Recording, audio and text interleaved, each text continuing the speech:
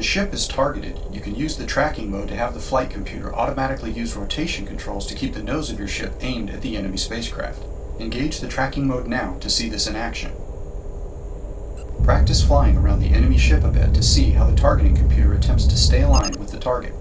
Press the track button again when you are ready to. When an enemy missile is close enough to activate the alarm and change its direction and range indicator on the HUD to red, press the countermeasure button for defense. Try this now and launch several countermeasures.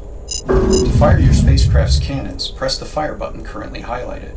To fire either particle cannons or beam cannons independently, you can change the firing mode using the button above both fire buttons. Practice cycling through all of the firing modes and test fire. Your ship's cannons can automatically aim at a target using the Multi-Direction Tracking System, or MDTS. The MDTS is on by default, and you simply need to keep a target within the outer rim of the HUD gun sight, bring the target in range, then fire. The MDTS indicator will show locked when tracking. Practice and destroy this drone.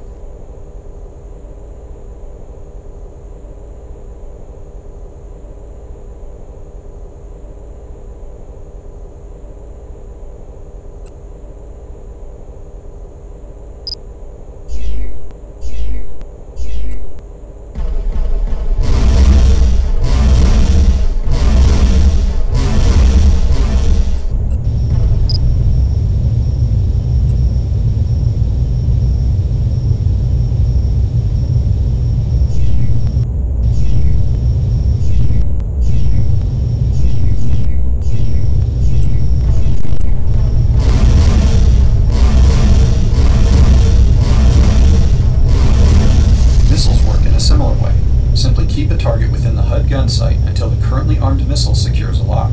The range required will vary with the missile type. Once a lock is secured, use the highlighted missile button to fire. Practice this now by firing a missile at this drone.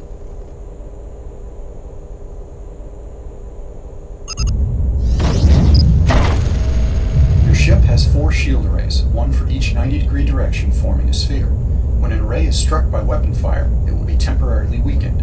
The status of each array is shown on the lower left cockpit display. The front array will now be reduced.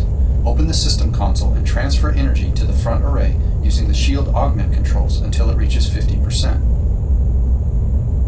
Observe the shield array status indicator on the lower left cockpit display, then open the system. Your spacecraft divides energy between the shield system and the weapons system. You can optionally increase energy to one by reducing energy to the other. More energy to one system provides faster recharging at the expense of slower recharging for the other system. The bias indicator on the ship's status display shows the setting. Boost energy to the weapon system now to +5.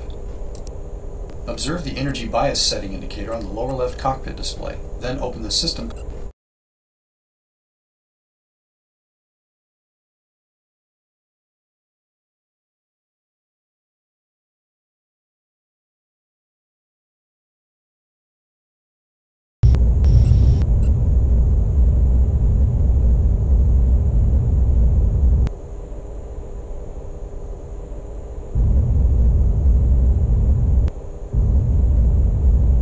Alert, inbound missile.